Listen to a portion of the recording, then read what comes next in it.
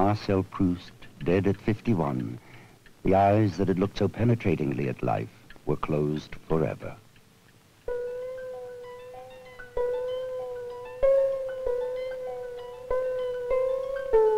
Only hours before, fighting off pain, iron-willed, he had been correcting those manuscripts which Cocteau had predicted would live on after him like a ticking watch on the wrist of a dead soldier. They were the concluding sections of his 7-volume novel, Remembrance of Things Past, whose influence on world literature would be incalculable. Marcel Proust was born in Paris on July 10, 1871, the year the disastrous Franco-Prussian War ended. His mother was Jewish, a woman devoted to the arts. His father, a Catholic, was a man of science, a distinguished professor of medicine and epidemiology. His was an old family dating back to the 15th century, to the town of Illiers, which Proust, in his novel, was to call Combray.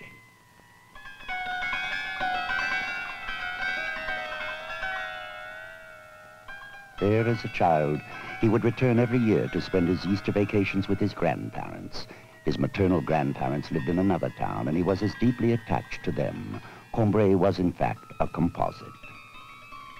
How could any of them have guessed that their dreaming little grandson would immortalize them all by translating his childhood memories into fiction?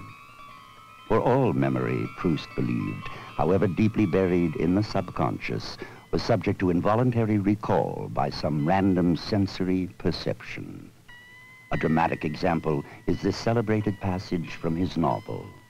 When I returned home one winter's day, my mother, seeing that I was cold, offered me a cup of tea, something I don't ordinarily drink. She'd sent out for some of those plump little cakes called madeleine, which are molded in the shape of scallop shells. At first, I declined, and then, for no reason at all, changed my mind. And when, mechanically, weary after a dull day with the prospect of a depressing tomorrow, I brought to my lips a spoonful of tea in which I'd soaked a morsel of that cake, and the mixture of warm liquid and crumbs reached my palate, a shudder ran through my whole body. I was aware that an extraordinary change had taken place within me.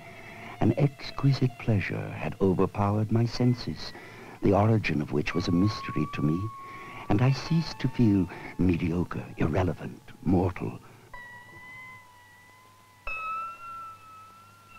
From whence could have come to me this overpowering joy? I knew it was somehow related to the taste of the tea and cake, but also that it infinitely transcended taste. It was of a different nature altogether.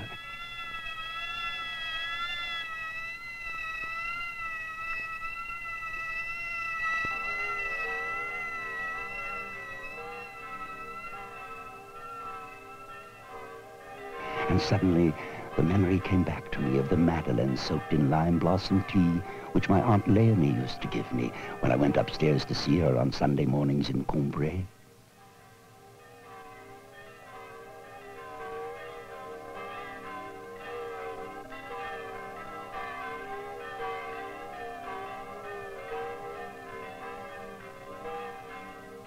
And just as the Japanese amuse themselves by filling a porcelain bowl with water, steep in it little bits of paper which at first are without character or form, and observe how the moment they become wet, they stretch and bend, take on color and distinctive shapes, become flowers, houses, or people. So in that moment, all the flowers in our garden and in Monsieur Swann's park, the water lilies on the Vivanne, the good folk of the village and their little dwellings, the parish church, and the whole of Combray and its surroundings sprang into being, towns and gardens alike, from my cup of tea. At the age of 11, Proust was enrolled in the Lycée Condorcet, an elite literary secondary school. He was even then dreaming of becoming a great writer. Though suffering from asthma, he joined the army at the age of 18. Then, after briefly studying law, he obtained a degree in literature. During the Dreyfus affair, Proust, as a half-Jew and liberal, passionately supported the condemned officer. Social success came to him early in life. He became acquainted with Anatole France and with the beautiful Countess Greffule, a collateral model for his Princess de Guermantes, with the poet aesthete Count Montesquieu, a partial model for his memorable Baron de Charlus, and with Reynaldo Hahn, a minor composer who was to remain his friend for life. Despite his father's wish that he pursue a solid profession, his mother supported him in his ambition to become a writer.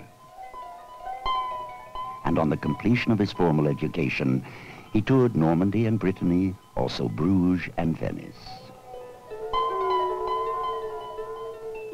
He had fallen under the spell of medieval architecture and under the influence of John Ruskin, the English art critic, several of whose works he translated.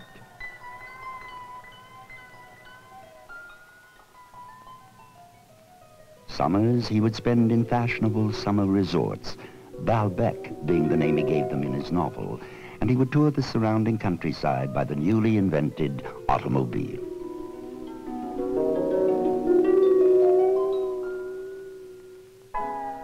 Proust shared with his Impressionist and Symbolist contemporaries an original way of looking at the world. A world, he said, which at first sight might not be pleasing. But when the artist says, look, and look hard, lo and behold, we see a world different from the old one we knew before, yet one which is perfectly clear. A world which was not created once and for all, but which is created as often as an original artist turns up.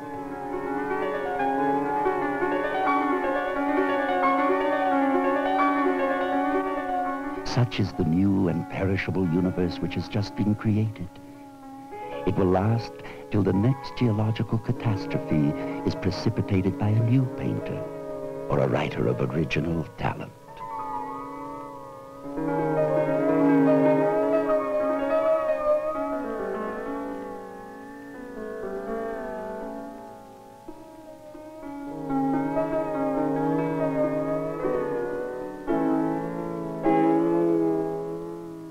Proust, memory and time were obsessive themes, relating him to his great contemporaries Einstein, Bergson, Freud, Kafka, and Joyce.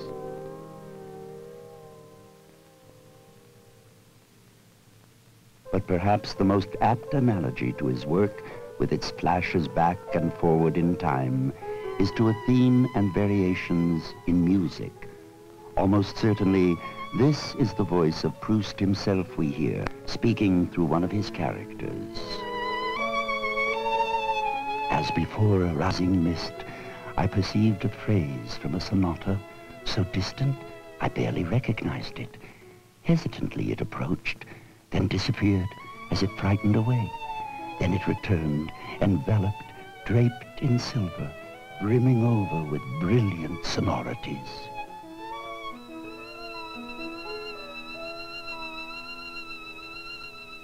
Yet his characters, Proust maintained, were not based on real people, though there might be as many as 8 or 10 of them in one character alone. One of these is the composer Vintel, whose haunting little phrase appears again and again throughout his novel like a leitmotif. My memories of the sonata, he wrote, are of a musical phrase I heard one evening, certain charming though mediocre measures from a sonata by Saint-Saëns.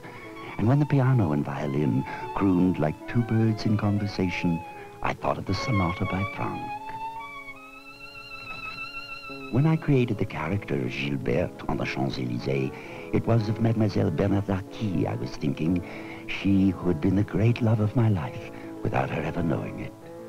In fact, it was his mother who was at the center of his life, a woman of beauty, intellect, and sensitivity, whom he worshipped in a state of utter dependence.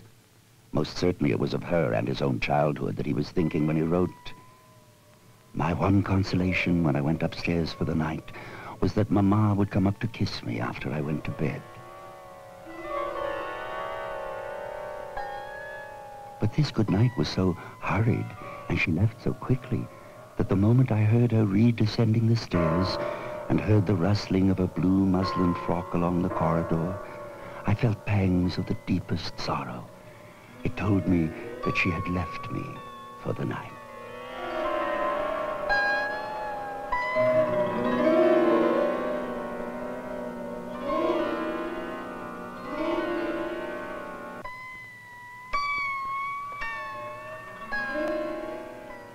So much did I long for that goodnight kiss that I hoped it would come as late as possible so as to prolong the joy of anticipation. Proust's whole life, in a sense, was a prolonged childhood, reflecting the need to be loved, praised, and desired. And he was one of the first to write openly of homosexuals, being one himself. From his student days, and even before, he had been afflicted with asthma and rheumatism, which contributed to making him more an observer of life than a participant. It prevented him from running and jumping and giving vent to his free impulses like other boys. Yet, he had never given way to bitterness or envy.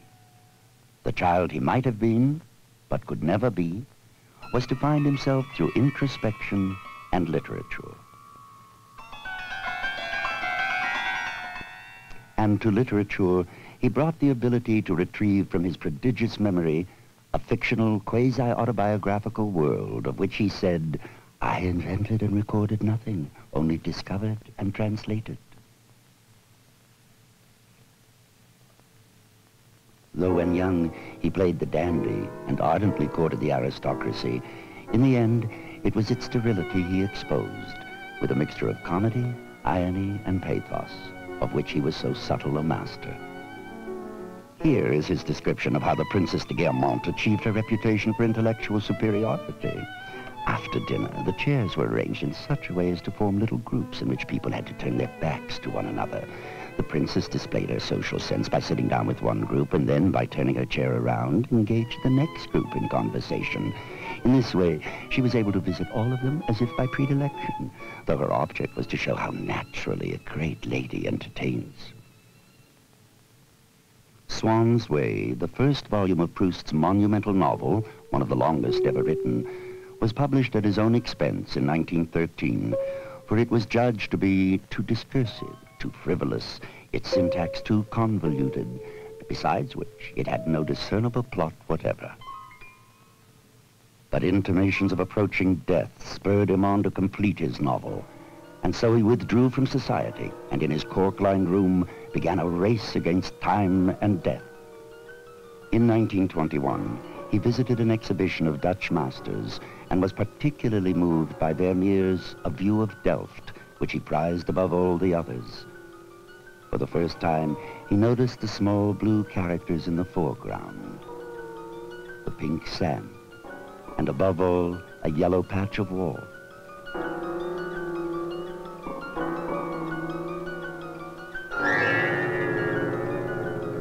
Speaking through the voice of his character, the novelist Bergot, he wrote, "Yes, that is how I should have written. I should have gone over my last works with layers of color, making each sentence a jewel in its own right. Like that bare little yellow wall." When suddenly he grew dizzy. He felt adrift on a stormy sea, the universe tossing and pitching under him. Desperately, he tried to maintain his balance. Just as in his novel, he had sought to strike a balance between life and art. But then, everyone, Proust believed, lives the novel of his own life. His was of a man attempting to recapture his past. He called his novel À la recherche de temps perdu, In Search of Time Lost. We know it as Remembrance of Things Past.